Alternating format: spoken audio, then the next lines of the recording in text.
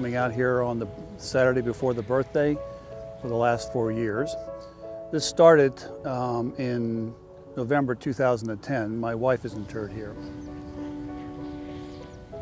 The birthday is very special to our family, so Linda always made them a big day, so I figured bring her a flag.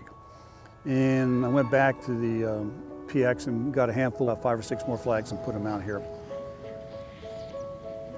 The next year we put the word out and had maybe 12 people, including General Al Gray and Major General Dave Beiswanger.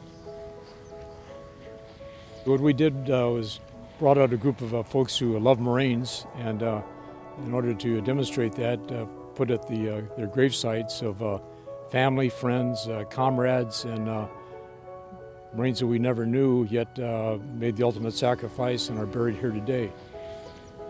The Marine Corps birthday is central to the spirit and the core of who we are.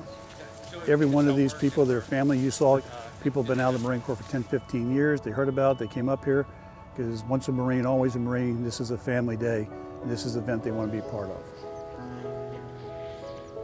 This means a great deal for us to be able to get the word out to others, to know what we do and why we do it, and to everyone to wish them a happy 239th anniversary of the Marine Corps and happy Veterans Day as well. Semper Fidelis.